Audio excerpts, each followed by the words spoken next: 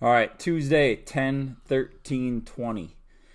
We're going to start off with front squats. We've got a 4x1 and 3x1.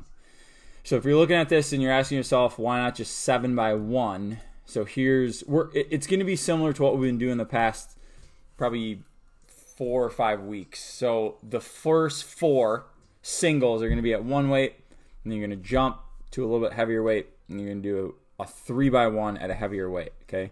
So the 4x1 should still be heavy, and then your 3x1 should be a bit heavier, okay? The front squat of all of them that we do are so good because it's probably the closest to like a pure squat, what it requires, like the body to do. So think stable midline, very tall back, shoulders and upper back in a strong position to support the bar, and obviously we have to squat to full depth. So looking at a great squatter, a great front squatter, you can see all these things taking place. On top of that, the front squat translates to our clean. It helps with movements like thrusters, wall balls,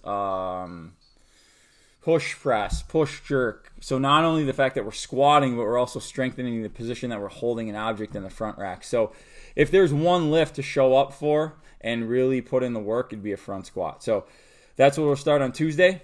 And then we've got a 6 by AMRAP 2 minutes. Okay, so 6 intervals. Each of them are 2 minutes with a minute of rest between. You are going to try and work through this sequence for as many rounds as possible as you can. So 100-meter sprint, 1 rope climb, a 100-meter sprint, and then 6 handstand push-ups. So you've got a run, a pull, a run, and a push. Okay. Now there are scaling options for everything / modifications. Okay. For example, if you're not comfortable or you don't want to do the rope, I threw a couple up there, such as 3 strict pull-ups or 3 strict chin-ups, considering the fact that each rope climb probably takes about 3 pulls, okay? For the handstand push-ups, we could do some things like less volume, but still be doing handstand push-ups. We could take ourselves off the wall completely uninverted and do a regular push-up. We could do hand release push-ups.